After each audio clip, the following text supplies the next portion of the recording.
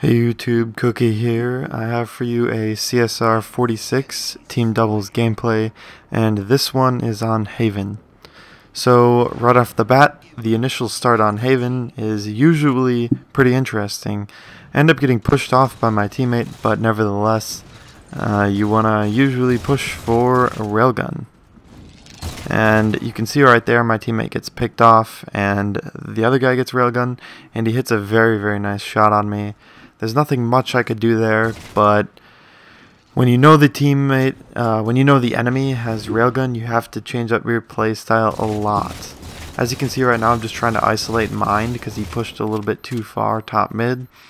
And now I just push toward my teammate, and what I'm trying to do is maintain a place where I can quickly move behind cover if I know the railgun is near. Obviously it didn't work there. Sometimes you just don't know where the railgun guy is, and there's nothing you can do about it. So you'll notice right off the bat, they have railgun control. There's nothing we can really do. I have one guy chasing me. I toss a bad nade there, and I end up getting cleaned up.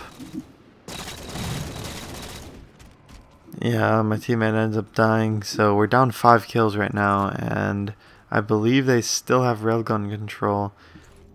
So this, everything's going wrong. I slid off right there, and I tell my teammate to just wait for me to spawn. They're really, Haven more than any other map is just tempting to move in by yourself. But it's also more than most other maps important that you move in with your teammate and that you double team. So you can notice right there we double team one guy, and then we end up getting picked off from another guy, but it doesn't really matter. As long as we're playing as a team, you know, usually you're going to continue to play better, and usually it's going to go in your favor. So one thing about this map is that the railgun and sticky det are both very powerful. You always want to go for them, especially when there are only 2 people on the map. You should play doubles differently than you do 4v4s, and you should play doubles differently than you do FFAs on Haven. Doubles, power weapons are huge. Positioning is huge. You can see right now we have top mid control, and we just keep racking up the kills. This guy rushes me, my teammate rails him. We're already up to 90-90 right now. So even though we were down like 5 kills, we came back because we just held top control. It's extremely important. And you can see right then that a guy comes behind me, gets me pretty weak, and then his teammate lifts on me and picks me off. That's another thing about Haven, is that you have to choose when you push. If the other team has top mid control, like they do right now, they're not really going to sacrifice that top control. So you have to choose when to push in with your teammate. This quiet guy overextends, he ends up getting double teamed, and we're both alive to double team the next guy.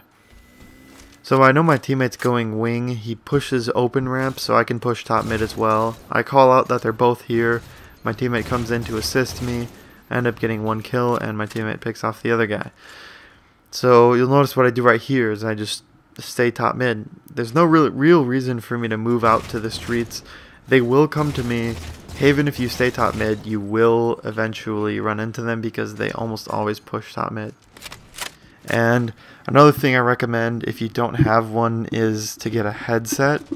And a headset could be, you know, Astra Ray 40s, it could be Tritons. I personally use Tritons, but that's just because they've been a reliable headset for me, and I don't really see a need to get any other headset. They work perfectly fine. But what headsets do is that they pretty much amplify. I don't know if they amplify, but you're able to hear the other team's footsteps and your teammates' footsteps extremely well. So especially on Haven, if you stay top mid, you're going to be able to just stand still and know exactly where the other team is pretty much at all times, especially if they're near you. So that's something I always recommend doing. And a lot of the times in doubles, you know, knowing where the other team is key. So right there, the other team traded out pretty well, and they still have railgun. But my teammate ends up moving in. You'll see that my teammate moves in. I didn't really want him to move in there just because, you know, I wasn't alive. But he ends up staying alive until I can push in with him. So I'm looking red street because I assume the enemy and his teammate are both there. And my teammate gets this guy weak. I end up cleaning up the kill, and we immediately look for the other guy since we know it's 2v1. I get mined pretty weak, and I call it to my teammate that he's bottom red. I end up picking him off though. Alright, so we're up 3 kills, and we are both bottom closed. And we know top mid control is essential, so he moves up one side, I move up the other side, and we're trying to just get top mid control. And I weaken quiet. I end up picking him off. I call out that the other guy's blue street, and I just try to put shots into him. I don't want to push anything. I don't want to be too aggressive here. If I'm too aggressive, I could end up getting picked off and lose top mid control. So I just want to make sure that I'm working with my teammate and I'm pushing with him. He ends up dying, but I know that he weakened this guy, so I clean him up.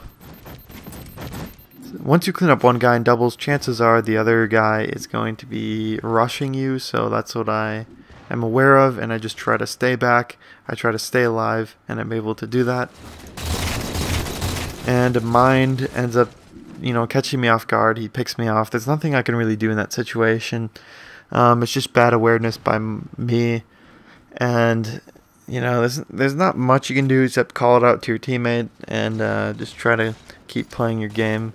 Things oftentimes don't go your way in Halo, but a lot of the times they do go your way. So, you know, you can't get frustrated when things don't go your way, when positioning is bad, when, you know, you're offset spawning with your teammate and you just keep getting double teamed.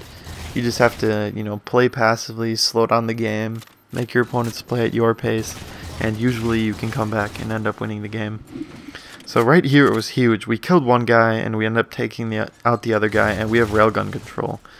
I end up getting naded extremely. That was an extremely good nade on Mohawk, but I know that I can just spawn, get my railgun because my teammate's playing passively and getting me a good spawn. So we want to push for top mid control because we know it's extremely important. I don't know how I missed that railgun, but I end up, you know, getting into a fight with both of them. I just keep missing railguns. I get a pretty nice nade and I clean up Mind.